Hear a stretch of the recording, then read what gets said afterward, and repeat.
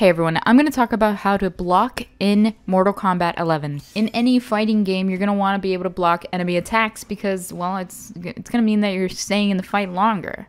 Knowing how to do this is crucial, and is one of the basic moves that you need to always remember to use. To block in Mortal Kombat 11, you need to hold the right trigger. That's R2 if you're on PS4, or RT if you're on Xbox One. Having it held down means that you're going to be blocking incoming attacks.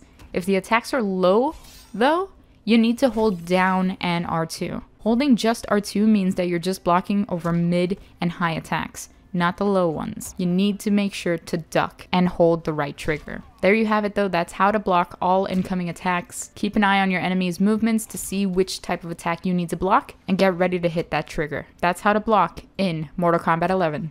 Hopefully this helped you out. If it did, please leave a like. If you have any other questions, leave a comment down below. And thank you for watching.